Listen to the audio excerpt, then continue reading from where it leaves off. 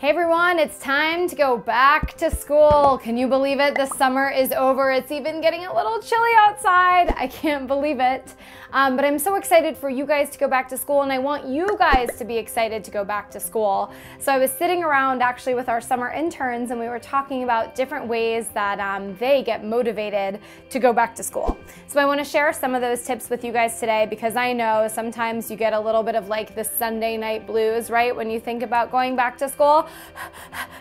But it's okay. It's going to be a great year, and you never know what's going to happen. So exciting things, I'm sure, are to come for all of you. Now, in terms of tips for how to get motivated to go back to school, I think the first thing is to organize your school supplies. We all have more school supplies than we think, normally just sort of laying around our house, whether it's like you're going into your parents' desk and like, oop, I want that pen, oop, that looks cool, or just seeing kind of what you have laying around your room at home. But put together those school supplies, because you want to have everything organized. That's just going to kind of make you feel better. It's also going to show you what you need. And for the school supplies that you do need to go buy, go out to your favorite store and go buy some fun stuff. Don't buy the boring blue pens. Buy some fun pens. Buy some colored notebooks. Buy some things that are going to make you feel inspired and motivated during the school year. I'm telling you, there's nothing like a good notebook, right? That one magical notebook can inspire you so much. So go buy that notebook or that folder or that planner or whatever it might be. Now, speaking of planners, I know that there's a few that you guys are obsessed with. You like the C. Jane work planners, the Knock Knock planners. You guys love the Erin Condren planners, we know. And then I know a lot of you, I have one of our summer interns in my head right now, because the other day she was saying, no, the Lily Pulitzer planner is where it's at.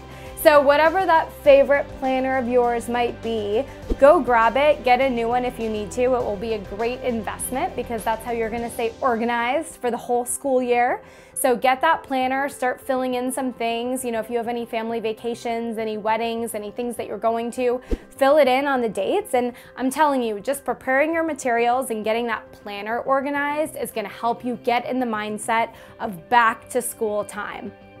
When you do go to school and you move into that dorm or that apartment or wherever you're living, make sure that you organize your space. You need a clean space where you can study. I know for me, I need like a Wi-Fi telephone free zone. Just a very simple, boring desk where I can put my computer. I love to turn my Wi-Fi off when I'm not doing research, if I'm writing a paper and I have to turn my phone totally off. Sometimes I just chuck it across the room, and that's how I really get in the zone. So create that study space for you where you think you can get in the zone. Remember, this is a fresh year. You get a fresh start. Any classes that you didn't do well in last year, it doesn't matter. This is your time to start fresh and do it right all over again. Another thing you can do to get motivated for back to school is to contact your friends. We all have our home friends, our camp friends, our intern friends, our school friends. It's time to call those school friends, catch up with them, see what they've been doing all summer. If you haven't been staying in touch, poke them on Facebook, write on their wall, comment on their Instagram, whatever it might be, but get back in the swing of things. Contact your sorority sisters or whoever you're really close with, and these people are probably gonna get you excited about back to school. Over the summer, sometimes you don't talk to your close college friends for a long time, and it's nice to catch up with them, get back into the swing of things, and I'm telling you, that will get you excited not only to see them, but also to hang out with them and to go make some new memories for this year at school. My last tip for you guys on how to get motivated for back to school is to come up with a plan. What are you going to invest your time in this school semester? Of course, you're probably all taking at least 12 credit course hours, right? A full-time course load. But what are those other things that you're gonna do? Are you gonna get a fall or spring internship? Are you going to join new clubs on campus? Are you gonna join an intramural team? What are those things that you've always wanted to do on campus but you just haven't done yet? If it's get an internship, great. great. If it's join student government, great. If it's to try out for the dance team, amazing. But think about what those activities could be and look into them, because you want to make sure that you don't miss any deadlines.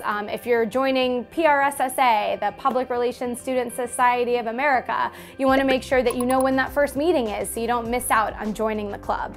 So think about what you want to be involved with, do the research, and get into it. I would recommend picking 1 to 2 new things that you want to be really involved with and really commit yourself to for the school year. Remember, I know I've told you guys this before, but the one thing I wish I could go back and tell my college self is that time is the most valuable thing that you have.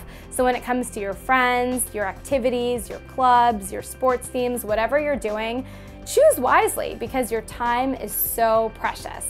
So get excited. This year is going to be a great one, and I'm pumped for you guys to go back to school. So get pumped. It's happening. Let's do this.